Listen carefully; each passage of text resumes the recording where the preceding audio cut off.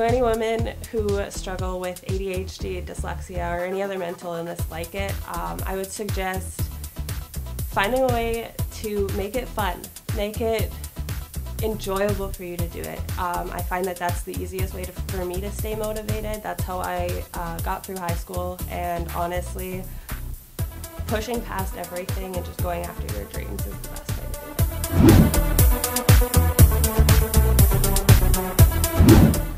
As Miss Universe 2020, it is my goal to inspire other women to break stereotypes and just be themselves.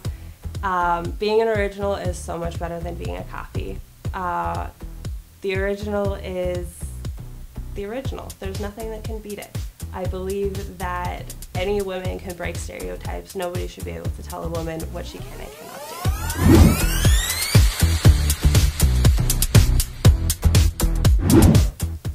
During my preparation for Miss Universe Canada 2020, it has definitely been a journey. Doing it through a pandemic has been a struggle, trying to find places to do rehearsals and everything else, but I have learned a lot about myself, about my community, about everybody that has come into my life during this process, and I believe that it has made me a stronger person coming out on the other side.